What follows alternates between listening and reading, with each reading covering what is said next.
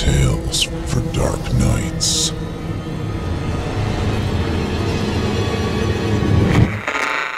Want to make sure you never miss a Chilling Tales for Dark Nights video again?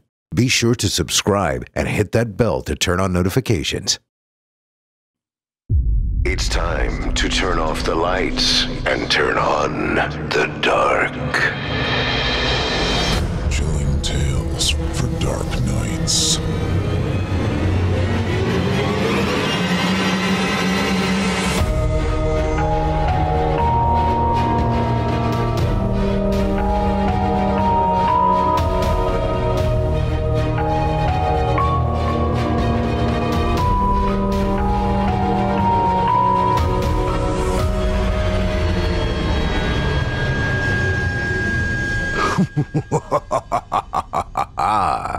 Good evening, listener. You're listening to Chilling Tales for Dark Nights. On tonight's program, we invite you to leave behind your safe reality and descend with us into the frightening depths of the most terrifying imaginations with audio adaptations of 3 rounds of frightening fiction about paranormal puppets, terrifying tattoos, and macabre mind readings. I'm Steve Taylor, and I'll be your guide as we traverse the dimly lit corridors of your wildest imaginations. Joining us tonight to help bring our frightening fiction to life are voice talents Jonathan West, Rob Davids, and as a special treat for those of you listening in today, Mr. Zach Galligan, the actor that portrayed the character Billy in the iconic 80s horror film Gremlins and Gremlins 2. We can't wait to show you what Zach's got waiting for you in his repertoire. And here's a hint. It's far more fearsome than an adorable mogwai. Now get your ticket ready. Take your seat in our theater of the minds and brace yourself. It's time to turn off the lights and turn on the dark.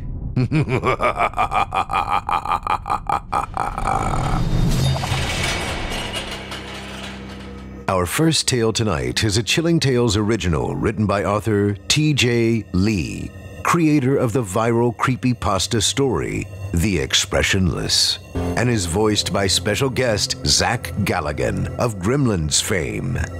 In it, we'll meet a single father doing his best to raise his son after separating from his wife and moving to a new home, who has his life turned upside down when his son discovers an old Japanese bunraku puppet in their attic while unpacking, which he hasn't seen since his own childhood. Unfortunately for him, he may not remember the puppet all that well, but the puppet certainly remembers him. Without further ado, I present to you Mr. Promises.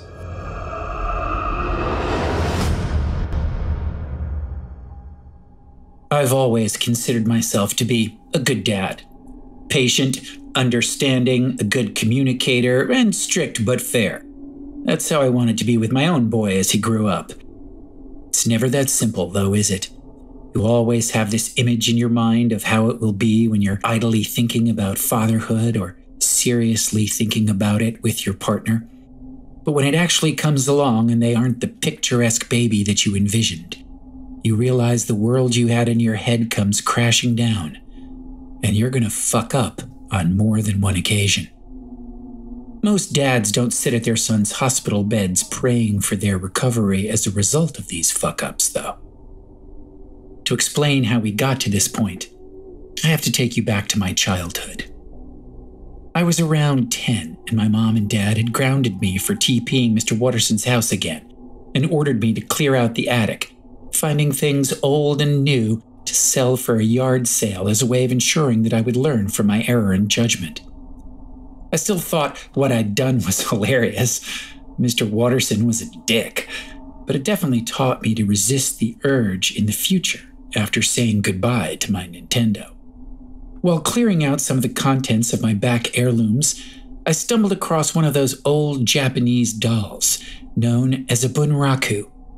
It was at least 100 years old, the paint smeared and cracked around the edges, the flesh-colored skin giving way to a more rotten wooden hue. My grandfather must have gotten it in Japan during the war, because my dad had no patience for cultural knickknacks, and I knew my mom would hate this sort of thing after seeing Chucky. His name was Mr. Promises, and the tag attached to it, written in crude English, read, "A companion for all time. He will fulfill any promise you have with only one string attached." I looked down and saw that someone had affixed a pull string to him, clearly long after he was finished. I rolled my eyes at the terrible pun and pulled the string.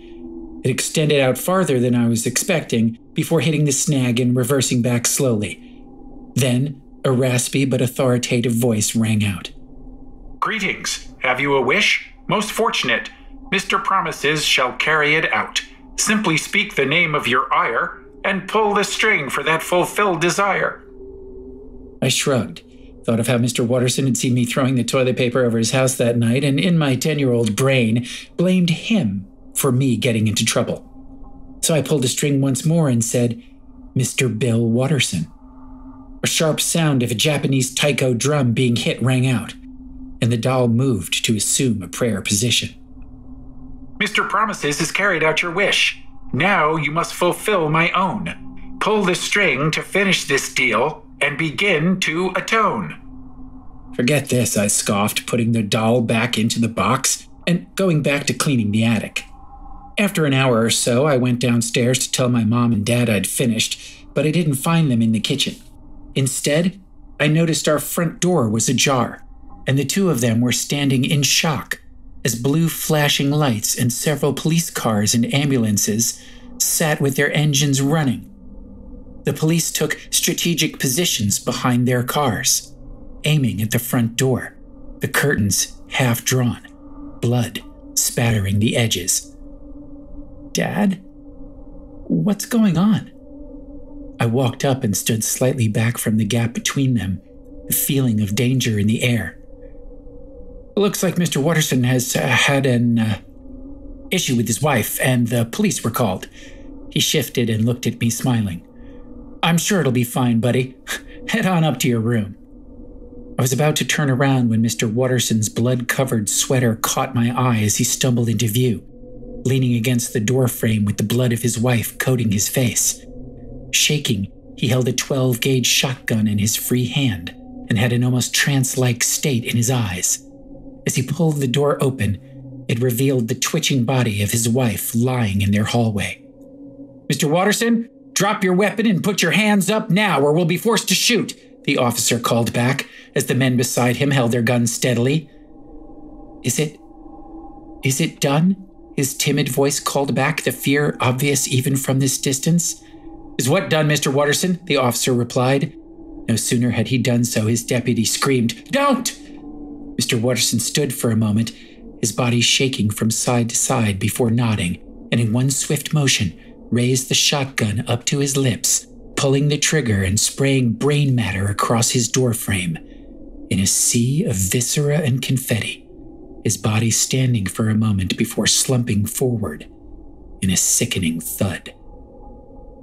While the whole incident was burned into my brain, despite my mom and dad attempting to shield me in vain, it wasn't the gore and the violence that scarred me. No, it was something far more disturbing than that. It was the far-off look in Mr. Watterson's eyes and where they were directed that shook me. They were looking into my attic. Naturally, after I calmed down and composed myself, I tried to talk to my father about the doll I found in the attic, but he dismissed it immediately. Mr. Watterson had problems and they got to him, Jacob, nothing more. That was all I could get out of him before the issue became borderline taboo to discuss. My family would never speak of it again, and subsequently it was forgotten, relegated to a subject that we dared not discuss lest the awkward silence fill the air and ruin any future gatherings.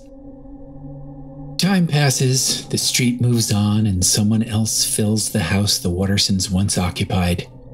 I get older, and as is tradition, move out as my life takes me to opportune places. I'd say it's been about 30 years since that summer afternoon, and it wasn't something I gave much thought about until I returned to my family home with a new generation in tow. My father had recently died, and my mother was now in palliative care, so it was up to me and my son to take over the house. I separated from my wife, so this was seen as making the best of a bad situation. My son Isaac was initially unhappy to be moving across state and changing schools, but he warmed up to the idea when I promised him pizza every night for the first week we were there. He was a good kid, my spitting image, right down to his precocious nature and the freckles on his nose. I began unpacking everything in the home and separating all of our things. I must admit that it was hard to see my entire life in just a few moving boxes, the entirety of an irretrievable marriage carelessly thrown in with mismatched objects. I loved my wife Sadie, but her drinking was getting the better of her judgment. After coming home from work to discover Isaac with a cut on his forehead caused by falling through the coffee table and a blackout drunk Sadie in the bedroom, I decided enough was enough. The proceedings didn't take long, and I was awarded full custody. I promised her we'd visit if she went to a rehab center, and I left soon after. If Isaac felt anything, he didn't show it. But I did my best to communicate with him on a grown-up level, knowing full well that kids pick up on far more than we realize. Like any 7-year-old, though, his mind was easily fixated on the next important thing in his immediacy, and while initially it was making friends or liking his room, it rapidly shifted to picking out where he wanted to put his bed and toys. His energy was infectious, and I told him to go pick out any room he wanted, hoping it might make him settle in easier. A few hours passed and the unpacking was mostly done, but I hadn't heard anything from Isaac the entire time. Curious, I scoured the house looking for him, wondering where he might be. I heard him laughing above me and felt uneasy as I could hear it coming from the attic. I turned down the hall and saw the hatch to it was wide open, an oversight on the cleaner's part, I imagined. Ascending the stairs, Isaac's voice rang out clearer, and what I was hearing made the hairs on my neck stand on end. "So what do I call you? My name is Isaac Fitzroy," he said with that ever-present enthusiasm. The sound of a cord being pulled cut through the air before a horribly familiar voice replied back. "Mr. Promises, have you a wish to be fulfilled?" It sounded exactly the same from my childhood, but was the phrase always that short? Before Isaac could reply, I reached the top of the steps and my son turned to me smiling. I tried to feign happiness, forcing the edges of my smile to curl up in spite of my fear. "Hey, bud, who are you talking to?" I asked, knowing full well the response I was about to receive. "He's called Mr. Promises, Dad. Is this one of your toys?" He beamed at me, clutching the ever-disturbing Bunraku doll tightly in his hand.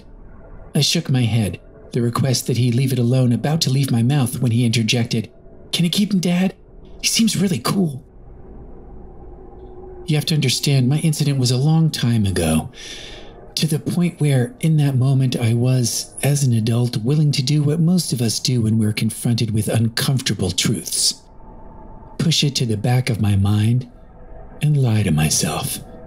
So when my son, who had just left his old life and mom behind, wanted a keepsake to make him happy, well, who was I to refuse?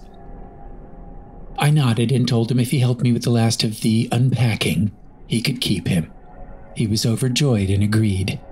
The next few days were relatively peaceful. We got on with our lives, and it seemed that Isaac was adjusting well. I'd occasionally catch him talking to the doll as if it were an imaginary friend, but the conversations always seemed to fall within the realms of what a kid usually talked about when playing, so I didn't really think much of it. I'll admit, when hearing Mr. Promise's voice lines in response, it was almost comical. Isaac needed the confidence boost, and If that was found within a creepy doll from my childhood, well, that was fine with me. His happiness was most important. Over time, though, I began to observe small changes in him. Things that at first didn't fall out of the ordinary spectrum of misbehavior. Breaking a toy in a fit of anger or throwing a tantrum because something didn't go his way. And in those cases, I'd just sit him down and talk to him about how he felt, which ended with a hug and an apology. But then things, shall we say, escalated. He would punch holes in the drywall, break his furniture, and even throw rocks at stray animals. Every time I confronted him about it, he would tell me that Mr. Promises told him to do it, and that it was part of his secret game.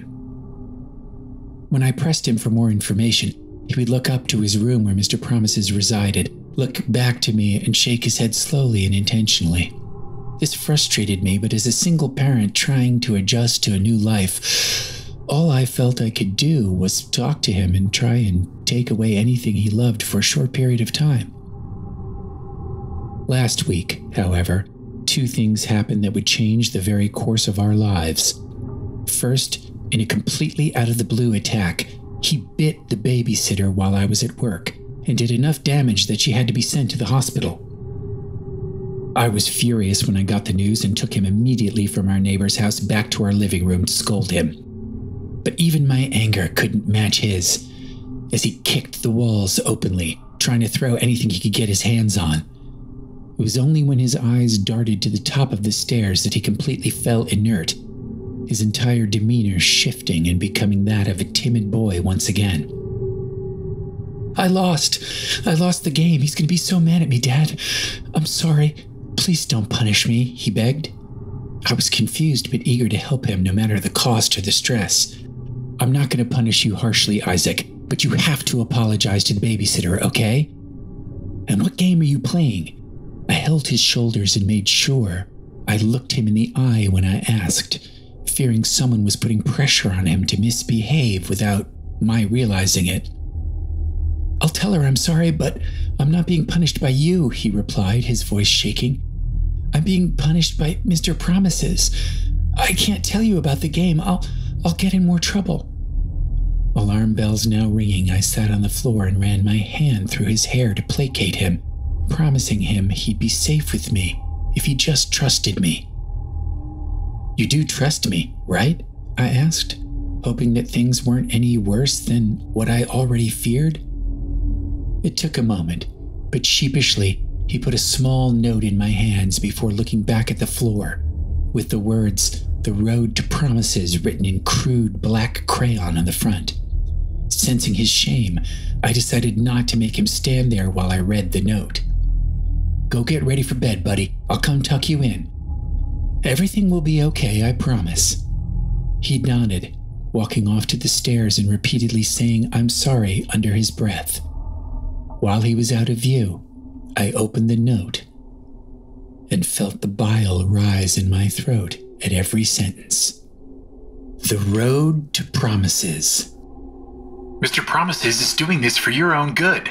Follow the instructions like any good boy should.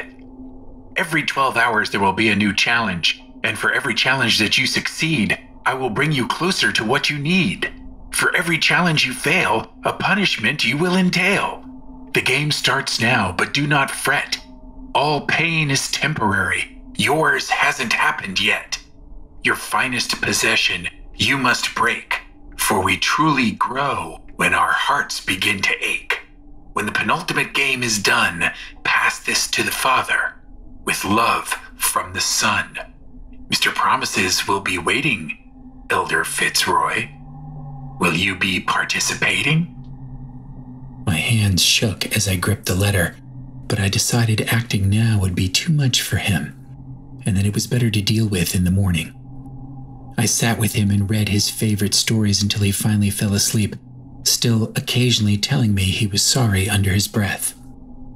As I left, I saw Mr. Promises sitting on his shelf, looking down and across the room at the sleeping Isaac. Disgust filled me, and I took him quietly from Isaac's room and put him back in the attic for the night, electing to tell Isaac that he'd gone missing. Everything in me was screaming to keep him away from my son until I understood what he was. At least I could put him far away from his prying hands. Settling in for bed that night, I had no idea the mistake I'd made. It was a few hours later when I woke to the sound of a soft scraping coming from somewhere in the house. Being a parent and coupled with recent events, my mind immediately went to the worst-case scenario, and I leapt out of bed and listened intently for the sound again. It was coming from below me. I followed it down towards the kitchen, and the sounds became more intense, the scraping accompanied by whimpering. Turning the corner, I was greeted with the horrifying sight of my son running a blade across the back of a stray cat. The blood dripped from multiple deep lacerations and coated the white floor in a vivid crimson.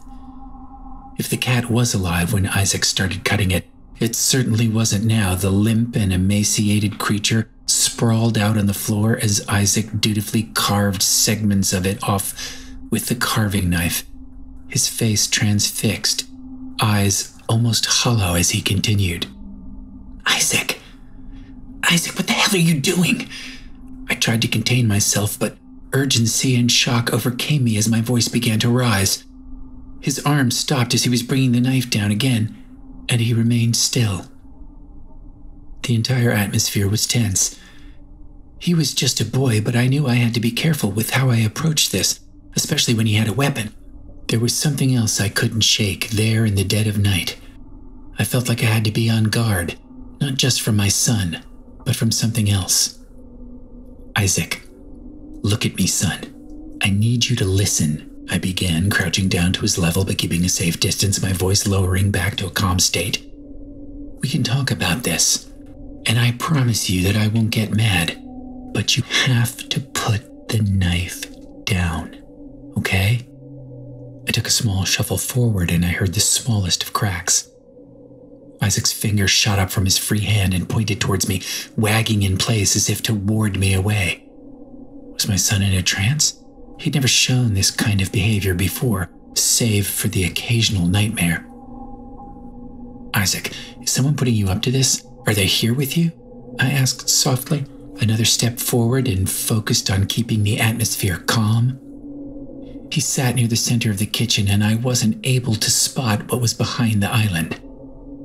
When he nodded, though, I stopped moving and I felt my muscles tighten. My cell was upstairs, and I had no weapons on me. The alarm hadn't gone off, and there were no signs of a break-in. "It was," he started, but a gruff voice rang out from behind him. "Young Fitzroy, that would be most unadvisable. Our game is not yet done. Speak out now, and Mr. Promises will hold you liable. Remember, you have not yet won." Isaac fell silent again, and tears began to run down his face, smearing the floor and causing ripples in the blood as it made contact. My blood ran cold, and the feeling of danger mounted with every second I kept my son near that godforsaken doll. "Where is he, Isaac?" Another step, and I'm within arm's reach. "Where's Mr. Promises?" Isaac shook his head, whimpering and muttering, "No, I can't," under his breath, and with more and more panic each time, his voice cracking a little more. "It's okay, buddy. We'll get through this, I promise." I began to reach out slowly for the knife when a sick laugh emanated from behind the counter, the sound of the cord reverting. "Now!" the voice bellowed as Isaac lunged forward and drove the knife into my shoulder. Pain erupted through my body as my vision began to blur, and the sight of my son's anguish-ridden face inches from mine intermixed as he pushed me to the ground, pinning the knife into me before running towards the door. Upside down, I could still see his blurred visage as he pulled the door to a close and whispered, "I'm so sorry, Dad," before letting it shut. "Long have I waited, patiently with breath so bated. Elder Fitzroy, you made a promise. It's true now." I heard the clicking and scraping of wood as something began lumbering from behind the counter, out of my vision and towards me. One hand gripped my leg, and then the other pulled itself up my torso, the clicking getting louder as it reached my neck, a pair of spindly hands pulling on my chin before a twisted, demonic face glared down at me. Gone were the human features of the Bunraku doll, instead replaced with pale skin, yellow piercing eyes, and an unhinged jaw filled with rows of small black teeth. Now you must fulfill your promise before the night is through. Your son's final challenge, that is already due. Its jaw crunched and clicked horrifically as it threatened to get closer, the raspy laughter filling the kitchen. The pain in my chest was nothing compared to the sheer terror running through my mind in that moment. Out of fear or stupidity, I swatted the puppet away with everything I had, pulling the knife from my shoulder and rushing towards the door, slamming it shut behind me. The instinctual fear of a parent overcame me. I ran straight to Isaac's room and I saw the door was shut and not budging. I knocked frantically for Isaac to open up, but there was no reply. Every eventual horrific outcome filled my mind as the cackling from downstairs continued. I looked around for something tangible to help me bust the door open when my eyes fell on the bathroom door. It was ajar. Oh no. No, I began, my anxiety building as I rushed to confirm my worst suspicions. The medicine cabinet had been raided. I took a couple of steps back and rammed my body into the door with full force, but it barely budged, my shoulder rushing with pain. No matter, try again. I reared back and through gritted teeth pushed again, the door giving way as I stumbled through. In the corner lay my boy, a half-empty bottle of pills on its side, and his body twitching. I called the ambulance in a haze and watched as they took him away, not even having the energy to ask to sit in the ambulance with him. I felt like I'd failed him completely as a father. A neighbor drove me to the hospital, where I sat, waiting to see my boy.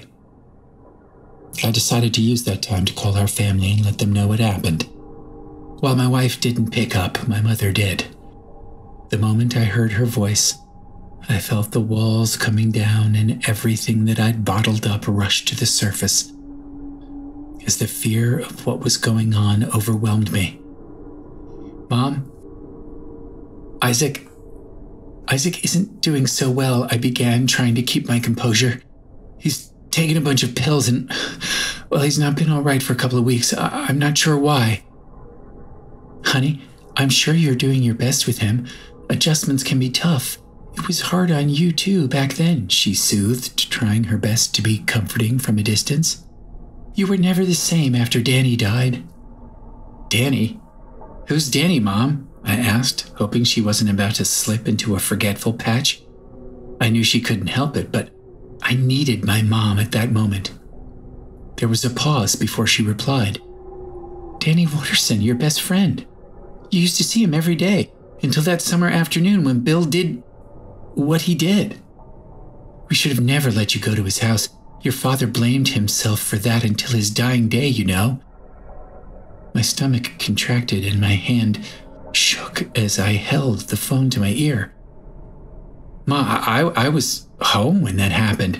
I stood behind you and Dad when it all went down because I was cleaning out the attic. Remember? I put toilet paper on Mr. Watterson's house because... No, honey. You were at their house because he told us that you could help him clean the house as punishment. Danny did it as a prank. You offered to help your best friend. You were in the house that day when Bill... I began to feel sick. I began to remember things that I'd long blocked out. Danny showing me the doll from his attic.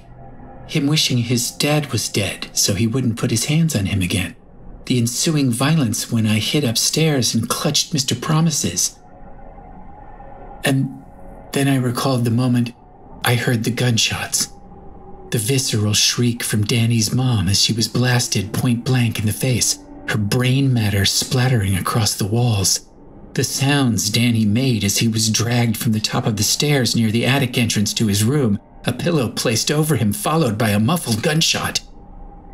A manic voice ringing out as he called for me, blood-covered shotgun in hand while I sat motionless in his attic. I remembered Mr. Promises being next to me. I remembered pulling the cord and wishing to survive beyond anything else. Mr. Promises clapped his hands together, and in that moment, I forgot ever being in the house. I forgot Danny and I continued my life as normal. But I never fulfilled my end of the bargain. Mom? I gotta go. I'll call you as soon as I know more, okay? Thank you. My throat was dry and I felt my vision blurring from the stress. I put the phone down before I could even hear her reply and sought out the doctor. Is he safe? Is my boy safe? I asked, panic riddling my voice as I controlled every impulse not to rush into the room he was being attended to. You're lucky you got him here when you did, Mr. Fitzroy. Any more pills or any longer, and this might have turned out differently. Her kind eyes put me at ease, but I knew something worse was waiting for me. He's not ready for visitors right now. I would go home if I were you, sir, and we can call you when he's ready. I took her hands in both of mine, tears of relief and of fear filling up as I thanked her profusely. The moment he's awake, or if anything happens, I began, my voice breaking. Yes, we will call you. She smiled back. I left the hospital not knowing if it was the last time I would see my son or not, but knowing that the old saying rang truer in that moment than ever before. The sins of the father often do haunt the son. The house was a different entity entirely when I returned, the safety of it as a child and as a parent totally gone. Windows felt like soulless black eyes, the door still slightly ajar like an inviting mouth, and every step I took felt like I was simply prey, waiting to be devoured by whatever horror lurked there. The lights were off and I could see my own dried blood in the hall, a handprint on the stairway and a trail leading from the kitchen. The door now open. It felt wrong to even be here, but I knew that this had to be done. My son's life was more important than my selfish fears and desires to avoid the responsibility I set out all those years ago. Mr. Promises, I will fulfill my end of the bargain, I called out, still somehow feeling ridiculous talking to a goddamn puppet. But after everything I'd seen, it was a small price to pay. The Elder Fitzroy has returned. Fulfill his promise lest a liar get burned. He jeered, his voice echoing around the house and bouncing off of every corner. 30 years late this fulfillment will be. What will you do if that's not enough for me? I paused.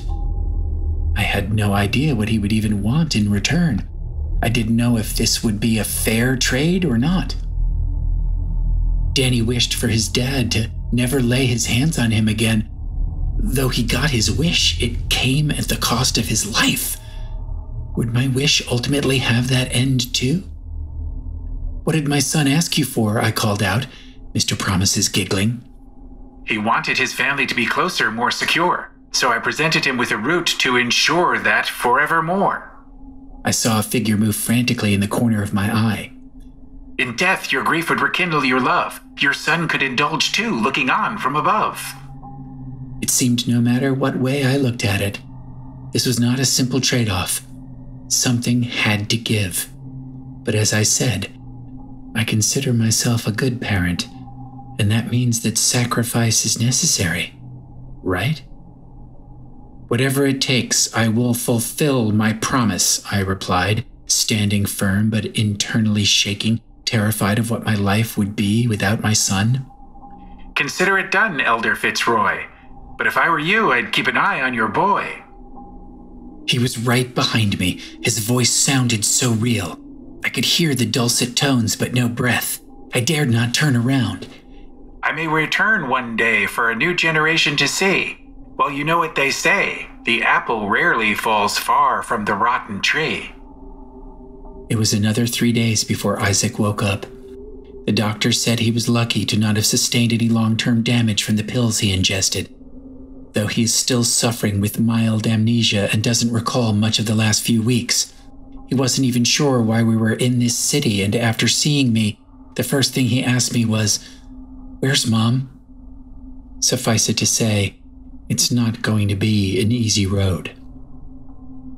I don't know what Mr. Promises is, and I don't know where he went after that deal was struck, but I never heard from him again. nor did he show up in the house. I got my son back, and I wouldn't trade that for any knowledge of what that monster was, so I'll stick with the blessing I have. Speaking of Isaac, the hardest thing wasn't explaining how he got to the hospital or the injuries he had. No, it was telling him that his grandma had passed away while he was asleep. He just couldn't fathom where she had gone and what had happened to her.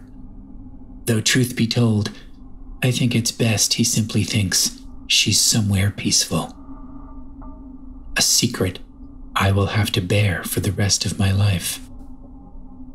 I hope that Mr. Promises doesn't one day pay a visit to Isaac when he's older.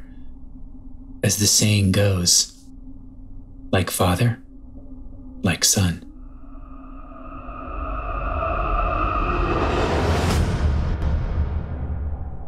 I hope you enjoyed Mr. Promises, as written by T.J. Lee and performed by Gremlins star Zach Galligan. If you enjoyed Zach's work, do us a favor and follow him on both Twitter and Instagram, where you can find him at his handle, @ZWGman. Up next, we've got another tale for you. This one written by the very talented and prolific Richard Saxon, and is voiced by 2017 Evil Idol voice acting champion Jonathan West. In it, we'll meet a scientist working with his team to produce a device capable of translating dreams into a human-accessible audio-visual format. When the team decides to peer into the minds of man's best friend, however, they learn the hard way that it may truly be best to let sleeping dogs lie. Without further ado, I present to you My Dog Dreams About My Death.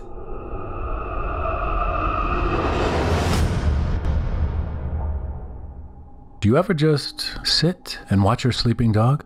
Observe as their little feet run along the ground, just waving halfway in the air as they let out innocent, half-gruntled barks.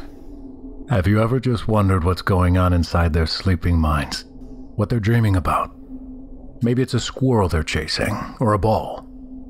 Maybe they're simply enjoying time with their life partners, their owners, their best friends.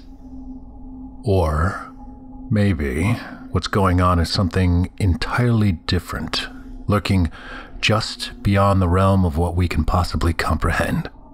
Something so terrible we'd be better off in the gleeful shadow of ignorance. I wish I could tell you this was all just speculation. Crazy ideas conjured up by a bored mind. But the truth is that I've seen what exists inside the mind of a sleeping dog. And it terrifies me beyond what I ever imagined possible. The idea of mind reading itself is an old one, and while it might sound like something taken out of a science fiction novel, we do possess devices that can give a basic translation of what occurs inside an individual's resting mind. In reality, in a dumbed-down version of neurology, everything we think, dream, and feel is a product of chemicals and electrical signals surging through our flesh, producing a flux of ideas and emotions which results in pretty much everything we are. With the right equipment, there's no reason why we shouldn't be able to translate these impulses into text, audio, or even images. That's what I've been working on for the past decade. A device that not only reads the electrical impulses within your brain, but one that can also give a basic picture of what's going on. It might sound horrifying enough on its own, but don't fall into a pit of despair. This is nothing to be used as a torture device or to extract information from unwilling participants. This was always planned to aid those no longer able to communicate with the world surrounding them. People suffering from locked-in syndrome, unable to speak, but fully conscious, horrified as they've lost the ability to interact with the people around them. The device we worked on was supposed to aid them, give them a way of talking to their friends and family, to let us know they're still in there. The project itself was called Dreamweaver, and came in the form of a hairnet containing hundreds of tiny electrodes able to read the brain's electrical signals from the surface of the skin. Much like encephalography, it read brainwaves, but unlike the standard EEG, it was also capable of translating them. Even from the very early prototypes, we were able to pick up some vague shapes and sounds from our first test subject, which just so happened to be me. Both while awake and asleep, we managed to reproduce my thoughts, displaying them on a nearby monitor and then recording them. Awkwardly enough, the first dream happened to be erotic in nature, witnessed by all 4 of my fellow scientists, laughing hysterically as I was forced to confirm that they were, in fact, my dreams. But regardless of how embarrassed I felt, we were all ecstatic to have taken such a massive leap forward in science. After that first successful but slightly awkward attempt, we decided it would be more professional to find a third party of willing and hopefully shameless volunteers to share both their conscious and unconscious thoughts. A couple of weeks went by and we recorded grainy, hardly intelligible thoughts and dreams from about a dozen people, each aiding us in our goal to properly calibrate the Dreamweaver device and to translate the signals. The main problem that we quickly discovered was that while our technology was state-of-the-art, the human mind was simply too complex to easily translate. There's too much noise, too many emotions, and an overabundance of useless information stored in our high-functioning brains, all making it difficult to properly read anyone's thoughts with a high level of accuracy. Then, one of my colleagues suggested we take a step back and start over with a more primitive creature, one that we can confirm has dreams, emotions, and thoughts, but to a lesser extent. Humanity's best friends, dogs. Yes, we could have used more primitive primates, but that meant time had to be spent on an excessive amount of paperwork. Dogs were more readily available. I was quick to volunteer up my own best friend, Robbie, as our very first animal test subject. He spent most of his days sleeping away or eating anyway, so having us monitor his dreams wouldn't make much of a difference. All we needed was an endless supply of snacks, and he'd happily drift off and snore wherever and whenever he could. It was something I'd noticed even as Robbie was a puppy, one who'd just eaten a half a pizza he found lying on a bench, swallowed in just a few seconds before I could stop him. Being a Bernese mountain dog pushing 100 pounds, carrying him home, even back then, was a tremendously difficult task. I brought him to the sleep lab accompanied by his favorite toy, blanket, and a bag of snacks sufficient to put him into a coma for a couple of hours. As predicted, it didn't take more than a half an hour of enough petting and feeding before Robbie fell fast asleep on top of his blanket, snoring like a tractor and wearing the Dreamweaver. Now, we just had to wait for Robbie to go through the stages of sleep before finally reaching REM, the interval of dreaming. The image appeared quickly. Just vague outlines at first, hardly resembling anything more than abstract art. But as we calibrated the machine, we quickly managed to conjure an image clearer than anything we'd seen in a human being. A remarkably accurate representation of Robbie's mind, vivid beyond what we thought possible. We saw the picture from Robbie's point of view. Him running through what looked like a narrow alley, the ground full of debris, metal, and other junk. He sniffed frantically around, periodically lifting his head to reveal thick black smoke obscuring the view above. He stopped and barked. Not a threat, but one calling out for someone before he kept moving through the alley and onto the main street. Just like the alleyway, it was poorly maintained, full of cracks and covered by various trash. Most of the buildings around were on the brink of collapse, with one of them engulfed in wild flames that shot far up into the sky above. Robbie instinctively ran over to the burning building, defying his usually cowardly soul, and stood outside, growling at it. Before long, a woman burst out from the front door, her clothes on fire as she screamed in a mixture of horror and agony.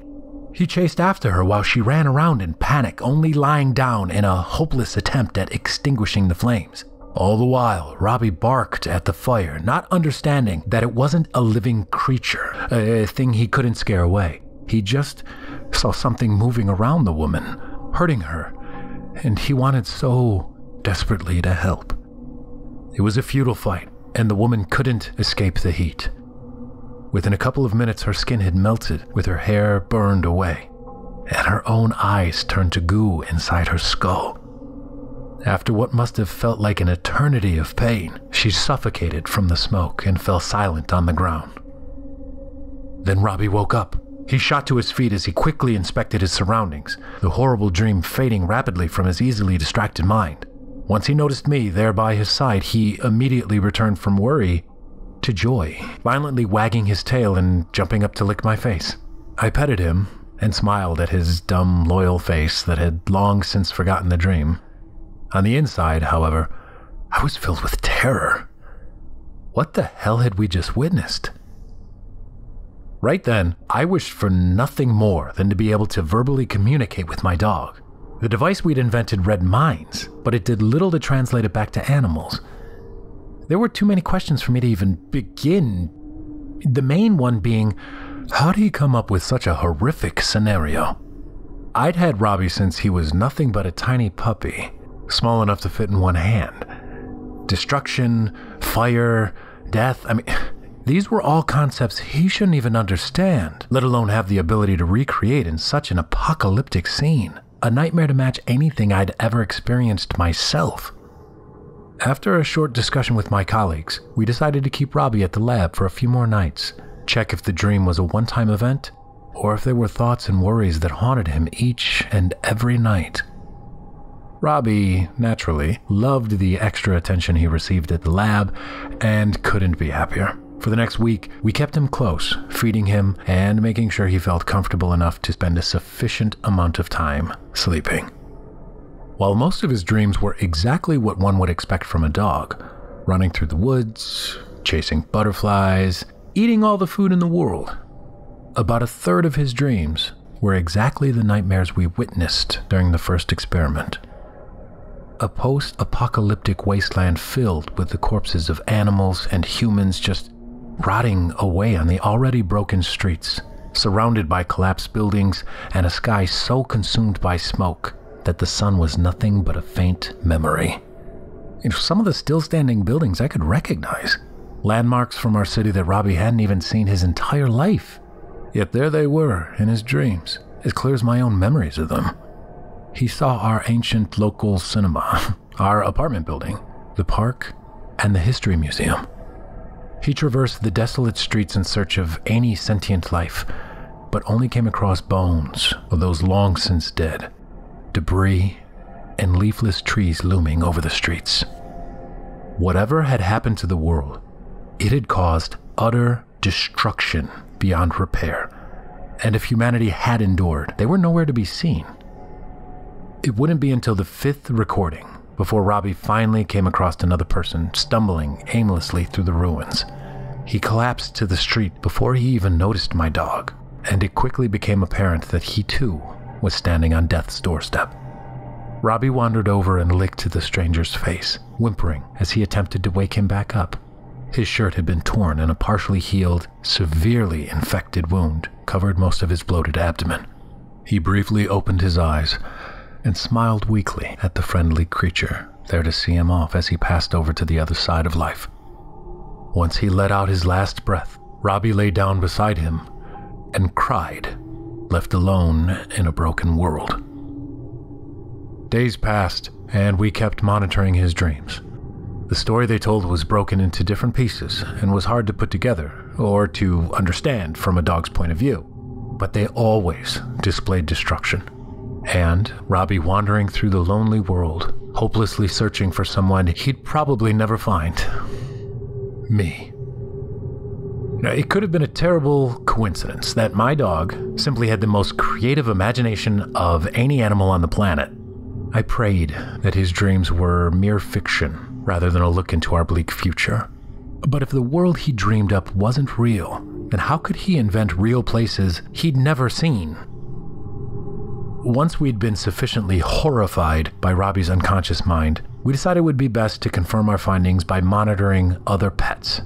A control group of animals from various places in the country, all who'd lived a long and happy life with their owners, safe from all the terrors in the world. We patiently waited as dog and cat owners signed up for the experiment, and while the pay wasn't all that great, They were more than excited to get a quick view into their loving pets' minds. Yeah, after all, there wasn't any harm in the project, and they were given plenty of attention and food to compensate for the new environment. After we gathered a couple of dozen volunteers, we got to work monitoring both their waking and sleeping minds, each for a week. We recorded their dreams and showed it to their owners after the fact, to prevent them from being exposed to the same nightmares we'd witnessed. Yeah, our plan was simple. If they had normal dreams, we'd just give them a copy of it on a USB stick. And if not, we would blame it on equipment malfunction and pay them their fee. No harm done. Most of the animals showed little more than your average dog catching a stick, or a cat playing with yarn. And as we got through to the 5th, 6th, and even 7th subject without another incident, we almost allowed ourselves to fall back into blissful ignorance. But then we saw another nightmare. It was remarkably similar. A barren hellscape devoid of any sentient life. Just pets roaming the ruins, looking for anyone to keep them company at the end of the world. One cat dreamed of a minute society in the middle of the wasteland. Just 20 or so people clinging on to life in the middle of the immense destruction, all looking fatigued and emaciated. Another dog saw dried out oceans, only occupied by the occasional corpse submerged in the few puddles that remained, searching for half-rotten fish and other dead animals it could feed off of. And then, against all odds, one found the half-burned remains of their former owner. And we could recognize her face as one of the volunteers, twisted in an everlasting expression of agony and confusion. Whatever she had seen, or would see in the future, would remain a mystery. We ended the experiment there. Those lucky animals who had pleasant dreams were recorded and given to the owners. The rest were discarded, locked away on a hard drive to be kept hidden, and we apologized to the volunteers under the pretense that our equipment simply didn't find anything. Let's just say, machine malfunction is a popular excuse in the science community when they find something they don't want you to know. Following the dreadfully successful experiment, we handed the recordings and device over to more appropriate scientific groups. Whether we discovered something about our near future or not, we needed people with better resources to deal with it. A group called Artifacts quickly swooped in and took all of our equipment, with the exception of the first prototype, which I'd brought home to calibrate months before the ordeal. I decided I would check Robbie's dreams one last time before scrapping the device, hoping to find just another pleasant one I could keep as a memory. Away from my colleagues and the stressful setting of our lab, I fed him and he fell asleep in my lap, wearing the Dreamweaver. Just like before, I was presented with another post-apocalyptic world. As the hellscape came into view, Robbie frantically sniffed his way through several partially collapsed streets. He squeezed himself through a crack in the wall, entering a well-lived-in building, one that had since been abandoned, filled with empty cans of food and water bottles. In the corner, by the entrance, lay a man trapped under a slab of concrete. His lower body had been absolutely crushed, but he hadn't bled out, as the pressure kept him alive and breathing. "Hey, boy," the man uttered in a weak voice, followed by unintelligible human sounds Robbie couldn't understand.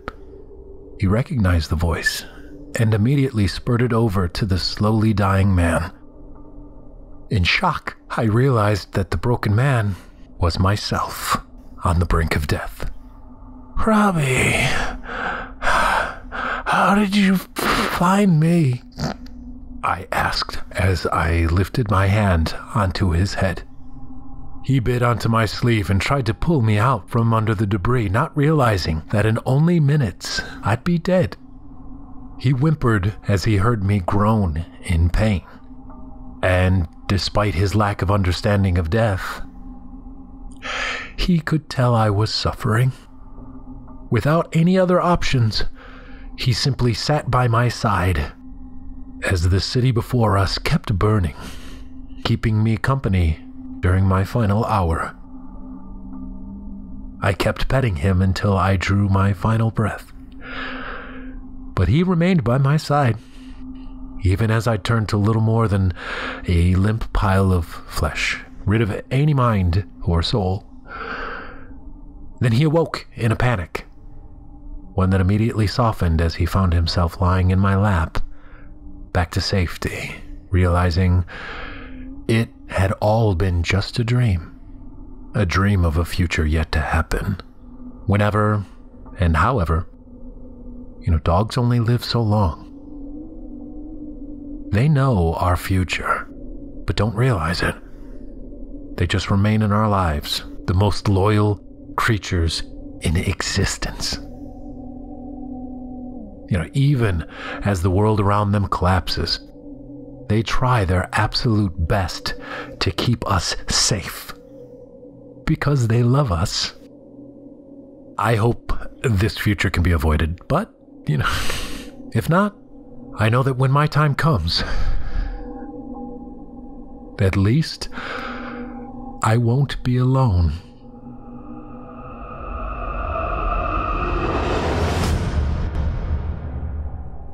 I hope you enjoyed My Dog Dreams About My Death, as written by Richard Saxon and performed by Jonathan West. Up next, we've got a third terrifying tome for you, written by Kevin David Anderson and performed by Evil Idol 2019 contestant number 31, Rob Davids. In it, we'll get to know a tattoo shop owner who thinks he's seen everything, until the day a strange woman and her most unusual friend walk through a door, asking for a piercing and asking him to ensure there's no footage of the incident. Why all the secrecy? Without further ado, I present to you Ink Spot.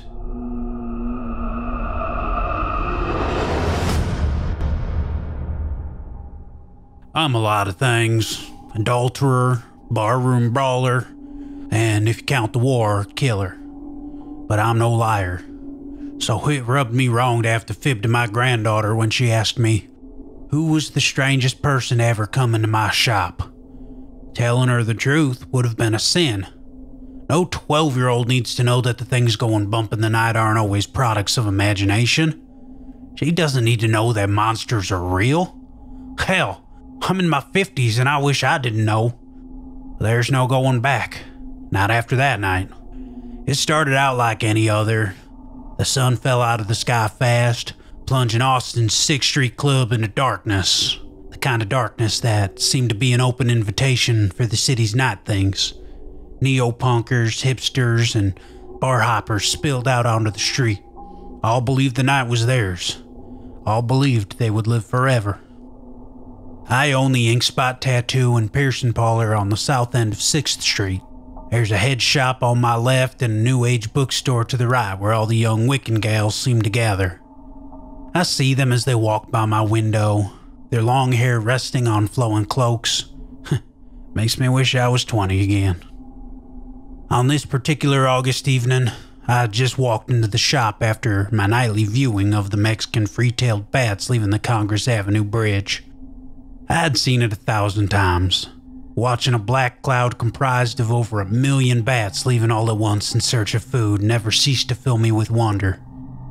My assistant Chloe greeted me. How are the bats? Hungry. It was my standard reply. She checked out early that night, leaving me alone to pierce and tattoo the dozen or so college kids that would eventually stagger in. By a little past 11, there were 3 girls in the waiting room and 1 in my chair. I was doing a quick touch-up on a heart-shaped rose that had faded from too much exposure to spring break when, out of the corner of my eye, I saw a very tall black woman speaking with the girls in the waiting area. Didn't notice her come in, but the hum of the needle draws most of my focus. When I had a second to look up, she was handing out money. Each girl quickly snatched some cash from the stranger and promptly left my establishment. Then the woman had the gall to turn my open sign to closed.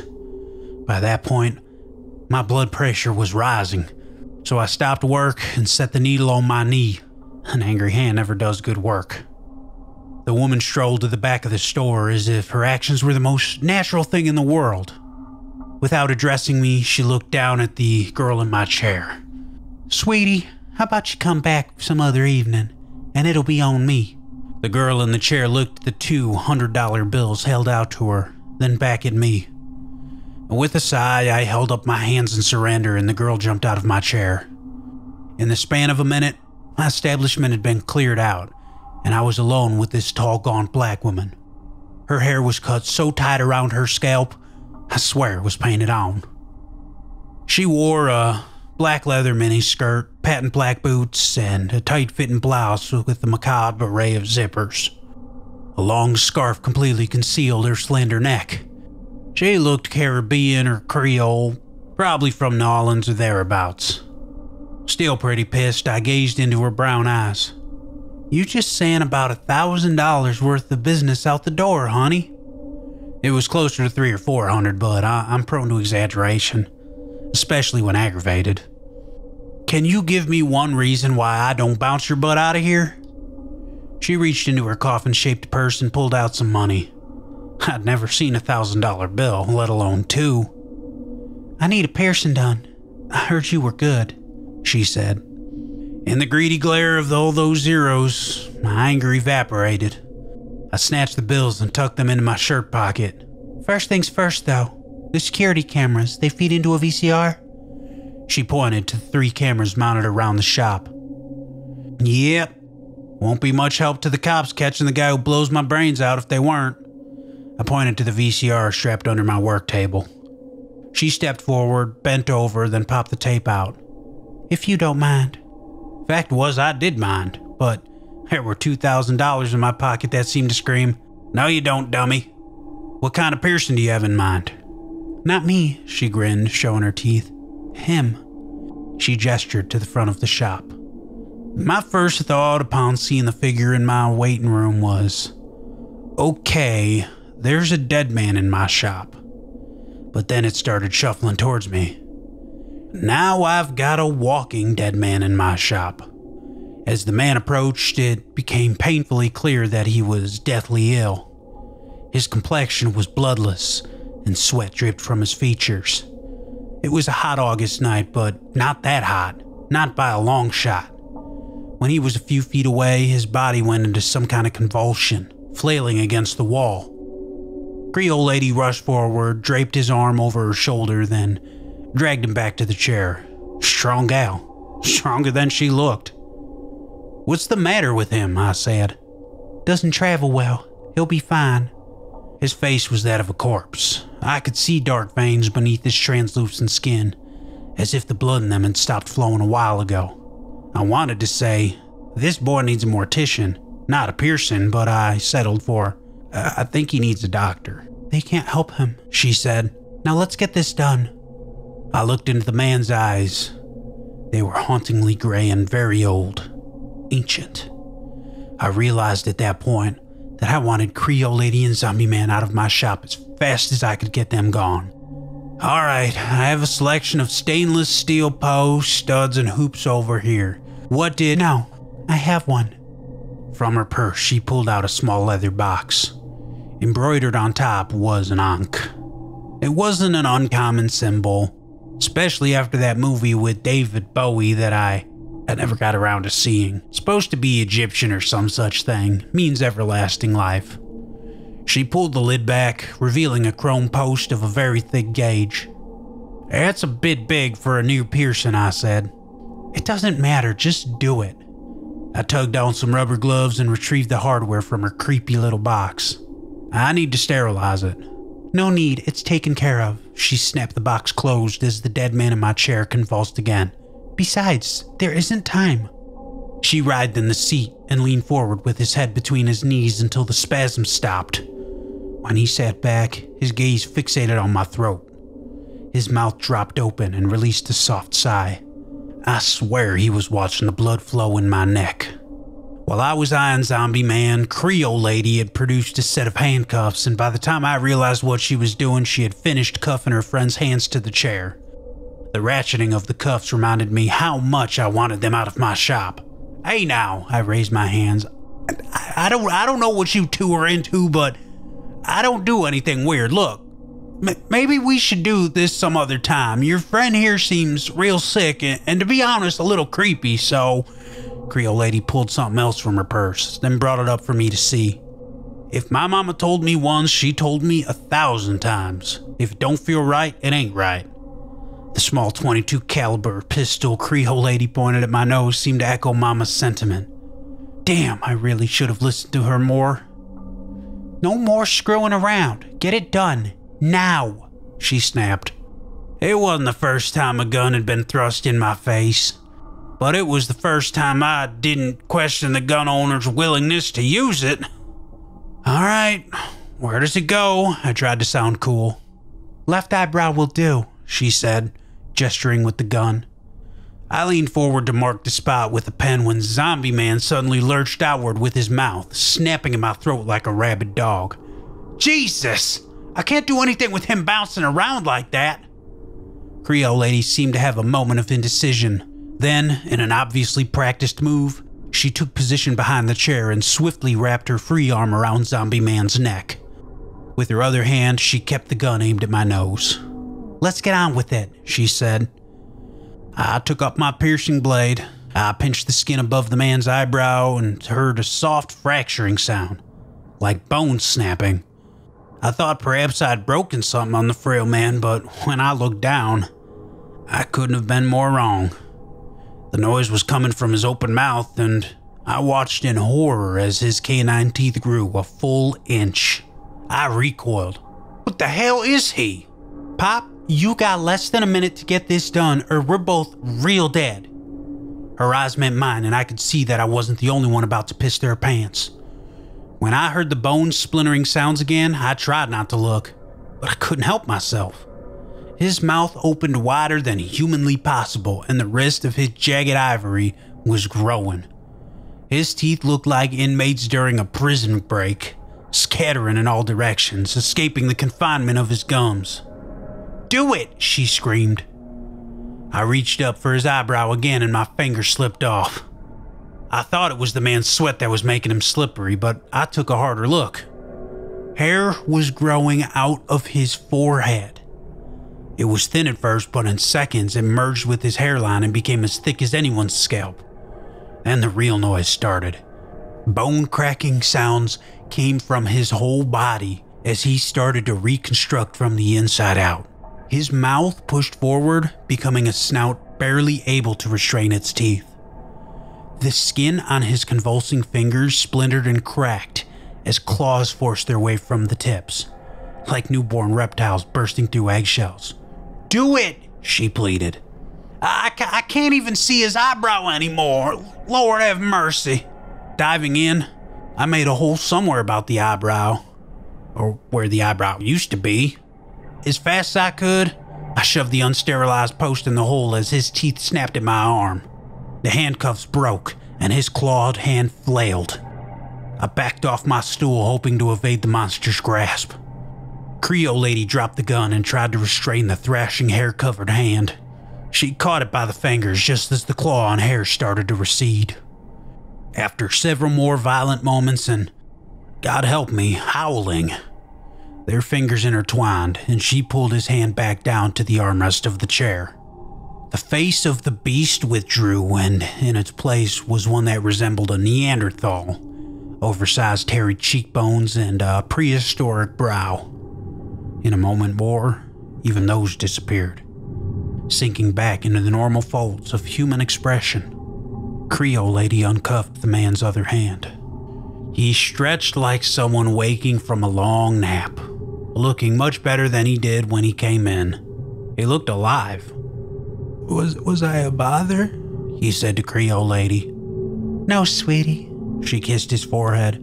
We were running a bit late, that's all. Won't happen again, promise. He spun in the chair and looked at himself in the mirror. Very nice, he said, touching the new pierced eyebrow.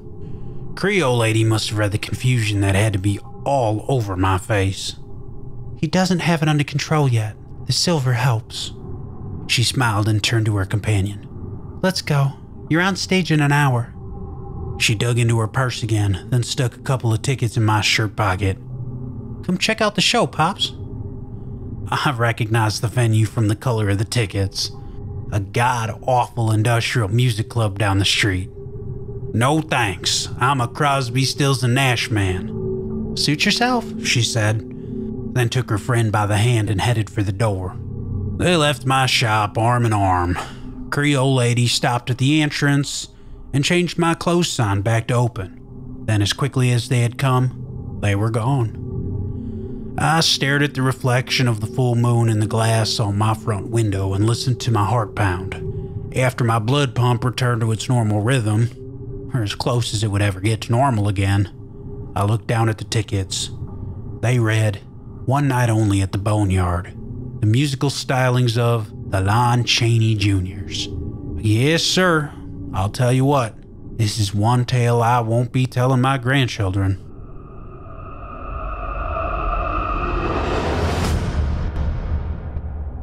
I hope you enjoyed Ink Spot, as written by Kevin David Anderson and performed by Evil Idol 2019 contestant number 31, Rob Davids.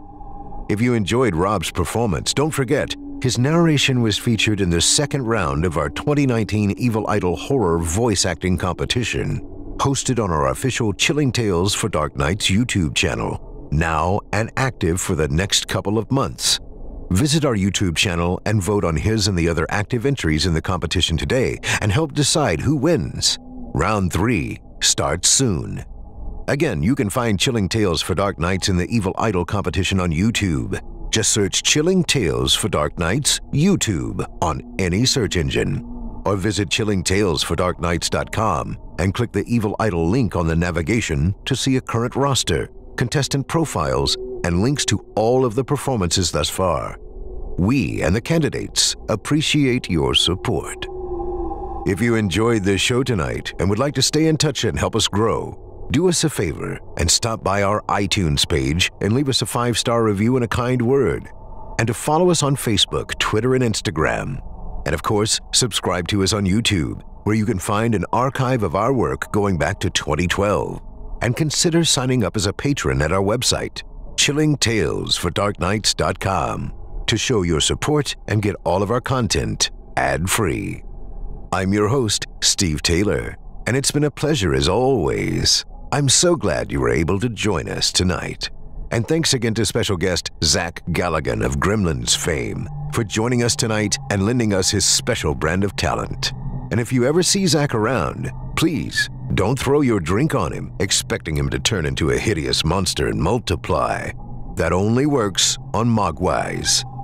Everyone knows that. Tune in again next week when we once again turn off the lights and turn on the dark. Sweet dreams, listener. Sweet dreams. Thanks for joining us. You've been listening to Chilling Tales for Dark Nights, a production of Chilling Entertainment and a proud member of the Simply Scary Podcasts Network. Visit simplyscarypodcast.com today to learn more about our network and our other amazing storytelling programs. Tonight's program was hosted by yours truly, Steve Taylor. Selected stories have been adapted with the kind permission of their respective authors. Original music provided by Luke Hodgkinson and Jesse Cornett. Sound design and final mixing and mastering by executive producer and director Craig Roshek. Logo by Craig Roshek. Got a scary tale of your own that you'd like performed? We take submissions. Email it to us today at submissions@chillingtalesfordarknights.com to have your terrifying tome considered for production in a future episode of this show. If you enjoyed what you heard on tonight's program and are joining us on your favorite podcast app, subscribe to us to be sure you never miss an episode, and leave us a 5-star review and a comment. Your feedback means a lot to us. You can also follow Chilling Tales for Dark Nights and yours truly on Facebook to connect anytime and get the latest updates on this and other programs and my channel. If you're listening on the Chilling Tales for Dark Nights YouTube channel, do us a favor and hit the subscribe button and the bell notification icon for CTFDN as well to get more spooky tales from me and the crew each and every week. And don't forget to hit that thumbs up button to tell us how we're doing and leave a kind word or a request. And don't forget to visit us at chillingtalesfordarknights.com and consider supporting the team by becoming a patron. In addition to helping us out, you'll get exclusive access to our audio archive and ad-free downloads of all your favorite stories, including those you've heard on this program. We'll be back next week with more terrifying tales to keep you up all night. But that's all right. Who needs sleep anyway?